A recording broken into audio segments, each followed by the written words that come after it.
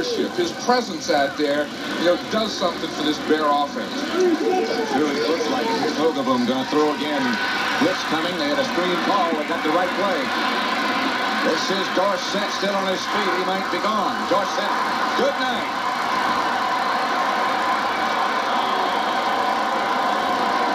68 yards. Is that the right play in that situation? That was the right play. As you said, they had the blitz on, and then the line was all able to get out in front of Dorsett. There was only like 2 Bear defenders out there. You give him that kind of room, and you could be lining up for the extra point very quickly.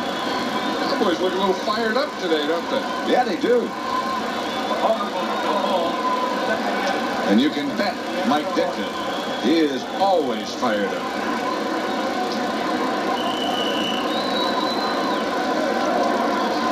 Raphael Septien with Hogeboom holding. We'll try for the extra point.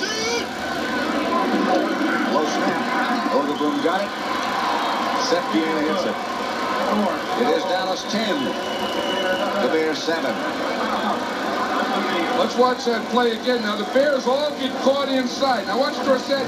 He fakes a block, has his lineman out here in front. Hogeboom loops it up over Hampton, and then here comes Dorsett. Block, block, block. He just ran right through about 4 of those Bear defenders, and then he outruns the last one, Mike Richardson. 10-7. Cowboys lead with 3 minutes left to play in the first quarter.